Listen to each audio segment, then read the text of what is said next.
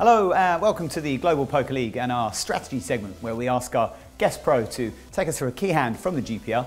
I'm joined by Jonathan Little of the Las Vegas Moneymakers. He's going to take us through a really interesting hand from the Eurasian Six Max between Sergey Lebedev of the Moscow Wolverines and Fabrice Soulier of the Paris Aviators. Jonathan, take us through this hand for us. All right, so this starts off like an innocuous hand. Besides Sergey, who has been pretty tight so far at this table, he decides to open 9-5 of hearts from the cutoff. That may look a little bit crazy, but it's okay. It's a nice hand to have in your raising range because people certainly not expect you to have 9-5 of hearts when you're opening, especially if you've been somewhat tight. And Sergey's aware of this. Sergey's a world-class professional and he knows how to play. So Fabrice, realizing this, decides to just call with his ace-queen suited, which I think is also fine. It's okay to keep your opponent in with a relatively wide range of hands. So, fantastic flop for Fabrice. What seems like almost the perfect flop for Fabrice. So Fabrice is going to check. Sergey is going to bet, as you think he would do.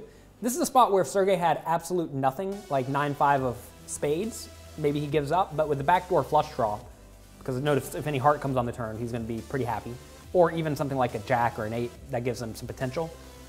This is a spot where he definitely wants to make a bet. So Fabrice decides after a while to check raise. And I'm not a big fan of check raising from out of position because when your opponent calls, they're very often going to have a relatively strong hand, you would think. And of course, ace-queen is a good hand, right? This is a strong hand. There's nothing wrong with check raising ace-queen in a vacuum. Like if this was the only hand Fabrice played for the rest of his life, maybe he should do this. But there are very few hands you actually want to check raise in this spot. Like which hands do you want to check raise? Maybe ace-queen, pocket 10s, pocket 4s, queen 10, and king-jack and jack-9? This is a very, very tight range. And when your range is that narrow, your opponent can often play somewhat well. So anyway, Fabrice does check raise, and then everyone was just thinking, okay, hand's over. Move on, nothing to see here. But no, there's still a lot more fireworks to happen. So after a bit of thought, Sergey elects to re-raise tiny. And I don't know what's going on here, because Sergey is representing a very snug range, like aces, kings, ace-queen, queens, 10s, and 4s. Maybe queen 10. That's about it. And then maybe some bluffs. So this goes back to almost the same range Fabrice is representing, but Sergey could have aces and kings in there as well.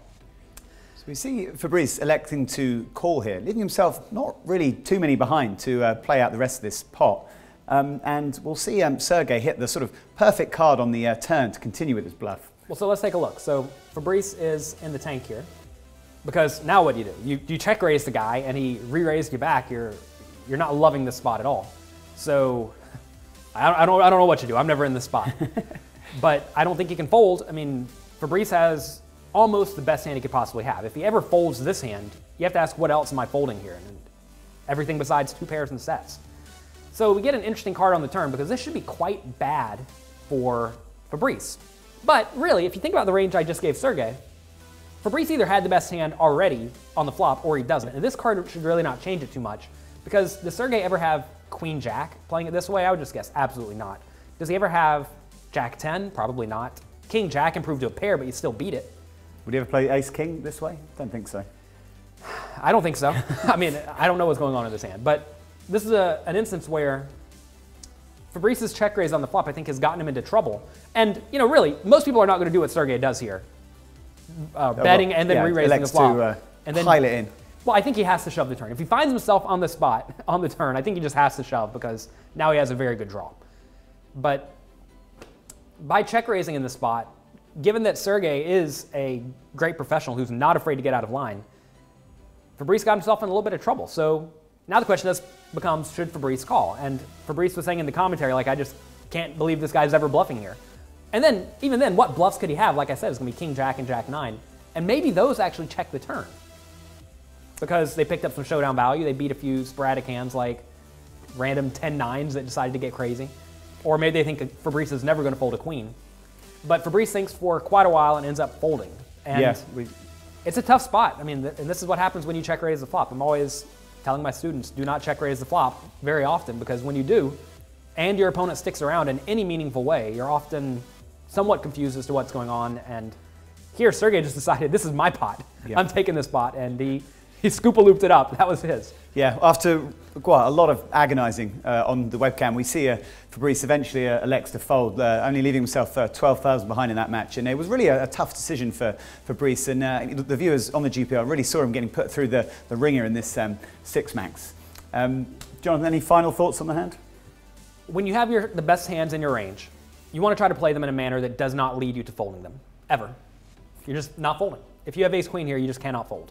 And this is a spot where Fabrice played it in such a way that he was convinced, and rightfully so, because like I said, Sergey had been pretty tight. He had not been out of line at all so far. He became convinced that Sergey had a good hand, and if you think your opponent is exactly queen 10, 10s, or 4s, well, you should fold. The problem is that we're here on the Global Poker League, and these players came to play. Well, my thanks to Jonathan Little there. That's all for this particular segment. Join us again next time at the Global Poker League. Hasta la vista. Connect with us on social media for league updates and download our app GPL TV to stay on top of everything GPL.